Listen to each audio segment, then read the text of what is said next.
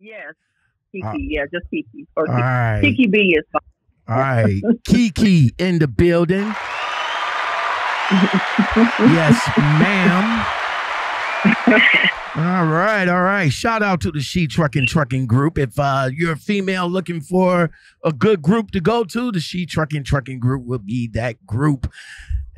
Kiki, what's going on? What is going on with you? Go ahead and introduce yourself and yeah, let us know what's going on. Okay, my name is Kiki. I am from Maryland by way of Oakland, California. I've been here 7 years. I currently work in the Permanent Supportive Housing Division in D.C., dealing with housing vouchers, and I decided to change my career over to truck driving. Okay, so and you're doing good in the courts and everything, and how did you come across truck driving? That's a far cry since the courts. Right. But I worked in transportation a long time ago. It was a long time, maybe about 10 years ago, and I wanted to revisit it. But I have a nephew that has been driving for 20 years, and he came to visit me and wanted to give me an opportunity to work with him in Illinois. Okay. To get into the trucking industry. Yeah. Okay. So you say he's been rocking out for 20 years? Yeah, for 20 years. I'm the youngest aunt, and we're only like 5 years apart. Is he an owner operator or company? Yeah. Driver? He's a owner. I think he's a lease op. He's a lease op. Oh, he's a lease op. So he was just bringing you in, not necessarily to work with you, right? Or for you to work with him. Right. Maybe down the line, the company that he's at, you have to have a year experience. So he was trying to help me to get my feet wet, get in, and then be able to go out there with him in Illinois, because he was letting me know that Illinois is a really good place, to get in and get, better pay and all of that. Really? The Black Ops area? Illinois. Okay.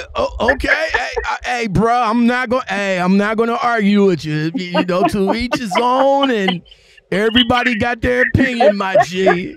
It depends, but okay. You know what? It depends on the company too. I mean, it depends on, because there's a lot of black op companies in Illinois that are good companies to work for. One in, I'm going to shout out one of them because I haven't had no issues with them or nothing like that, but one of which is Unlimited Carriers, and they're located in Bowling Green, Illinois. And they're Russian, European, style type company, and they don't have no, they was a pretty good company to drive for. But, other black ops companies, you really, really got to deep dive, like deep, like get your feet wet and deep. You know what I'm saying? Where it says stride the shallow area. No. You got to go into deep to get, to make sure that these companies is right for you. You know what I'm saying? It's right for you. Yeah. That's true. That's true. So, it's okay. Could I add him in? Because he told me about, the reason how I learned about you is because when he first told me about trucking, he told me to go to your podcast and from the beginning and watch the older videos. That's what he told me. And he sent me a link. Well, tell him I appreciate that. Thank you very much, man. Look, I'm like this, man. I'm like this. See, a lot of people look at the Lockoutmen Podcast show, you know, and I'm not going to say the word haters or anything like that, but a lot of people that just don't understand the Lockoutmen Podcast show, they come on and they be like, oh, Lockoutmen don't have that many subscribers. He don't have that many views. And is he a successful channel and all like that? And I look at that like, you know, well, on the offset, yeah, but you know, if I'm able to, or not me, but if my videos, like I did in a community post, if my videos is able to reach out to one person and they get something out of it, brother, man, I did my job. I'm good. I'm Gucci. Oh yeah. I mean, podcast because of the questions and things. Because me coming in, I don't know not a thing, you know. And to go there to see, you know, the questions that you're asking, you know, the recruiters, it gives people something to, you know, something to a guide, you know, to ask questions, you know, because you just don't think about, you know, asking, you know, certain questions. Then you get in there and you realize something's wrong, which was a mistake I did with this situation. All right, yeah. We're gonna get it. We're gonna get in that situation in a hot minute. But before we bring your who your uncle or your cousin? This is my nephew. This is my brother's son. Oh, this is your nephew. Okay. Your nephew that been in the game for 20 years. Yes. Your nephew? Yes, he has. Yeah. It's my nephew. We're 5 years apart. 5 years I'm apart? the youngest child. We're only 5 years apart. Yeah. Nephew? So it's like we're kind of like brother and sister almost. Nephew? Nephew, yes. This is your brother's son? This is my brother's son. How old was your brother when he had? Well, I know it was like 20 years ago, but they was young. Well, they was young. He's 39 and I'm 46. And this is your nephew? No, I'm just kidding. My nephew. I'm just kidding. I'm just kidding. So your nephew kind of got you interested in trucking. I mean, what was? Yes. What was the? What would be the reason? I know your uncle. God damn it, your nephew got you interested in trucking. Mm-hmm. But mm-hmm. I mean, how long you been in the government field, the courts and everything?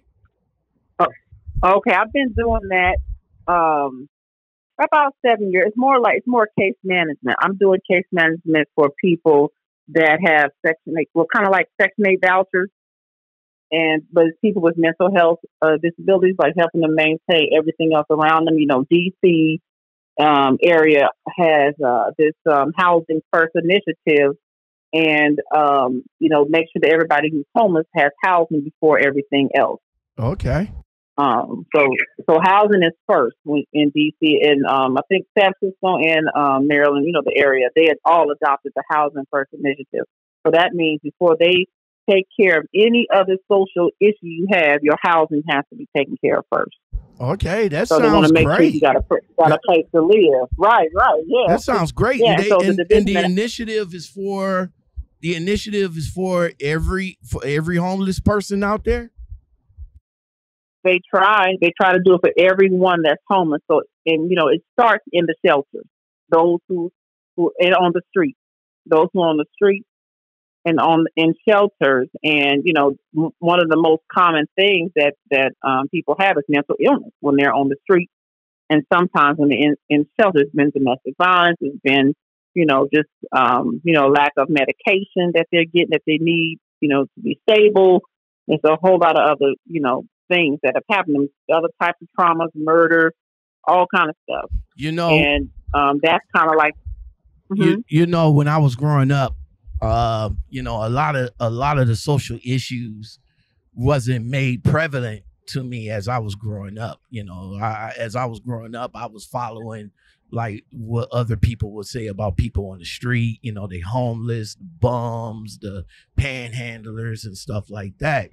As I got older and starting to understand some of the reasons why some people are in the situations they in, kind of made me have a whole different light on the homeless people. You know what I'm saying? You know, we know majority of them, you know, like majority of them is because of drugs, of course. But you know, some of them, you know, got mental illness, like you said. That's another. Domestic violence, like you said, you know, that, you know, female and her kids, you know, are trying to run away from, we get a lot. you know, trying to run away from their, you know, abusive father, abusive husband, abusive boyfriend. And then you got, you know, you got other people that tipped on homeless that was like veterans, you know, like that, you know, PTSD, you know. So I come to learn, and, you know, I come to learn not, you know, the old saying, not to judge a book by its cover, because even though they out there, you know, even though they out there panhandling and, you know, panhandling and doing what they doing, you got to understand what was their background and what brought them to that.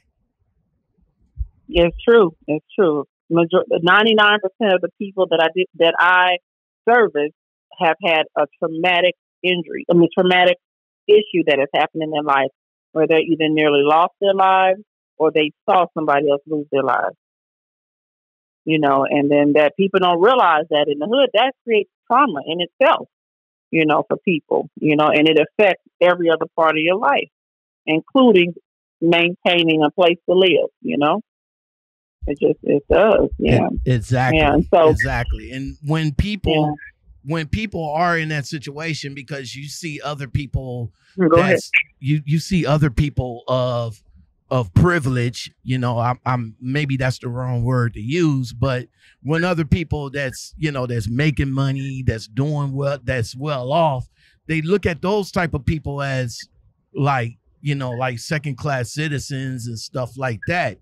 You know, you don't understand their background. Maybe they was in a place of privilege, but they was forced out of it because of an experience, you know, and you just don't know. So, but there is, I mean, I'm gonna say this too. There is some there's some con artists, there's some shystiness, you know, and it kind of messes up. It kind of messes up when you see somebody out there that's, you know, that's look like they're in a situation, you know, that they lost their limbs in a war, or they, you know, just honest, you know, that looks like they're honestly in a situation. And then you come back around and you see them getting up out of the chair or changing clothes and walk across the street and get into a brand new Audi 5000. You know what I'm saying? Yeah, so you guys are the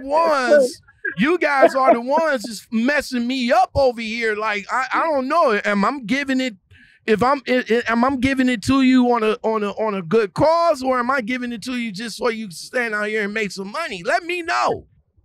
Right. You know? Right. Let me know. Just be honest with me, because, you know, if you out here trying to make some money, then, you know, it's like, give me the opportunity to make up my mind on whether or not I want to give my money to you or not. You know, don't just try to con me out of my money. I mean, if you're out here trying to make some money, I understand the economy is fucked up, and you got to do what you got to do. I get that. Just let me know. That's real. Just let me know. Like, that's hey, real. Right. Just let me know, because if I turn around and give you a couple of dollars and then I see you walking over to an Audi 5, a car that I don't even have, bro, give me my money back. Give me my $2 back, bro. No, it's only $2. No. That's hard-earned money. Give me my $2 back, bro. Yeah, give me my money back. Right. You good. And another thing is, like, another thing too, don't come up to me, because I had this happen also. Hey, bro, listen, brother man, hey, listen, let me talk to you. Don't come up to me saying that you hungry and I offer to take you to a restaurant, i.e. McDonald's, because I got the McDonald's app. I'll take you to a restaurant, grab you some grub and shit, and then you look at me like I'm crazy, then I'm going to have to kick you to the curb, bro. Okay. I was kind of wondering, can you just give me the money for the amount that you're about to pay for? No, nigga, you said you was hungry. You said you was hungry. If you hungry, you would take it. Right.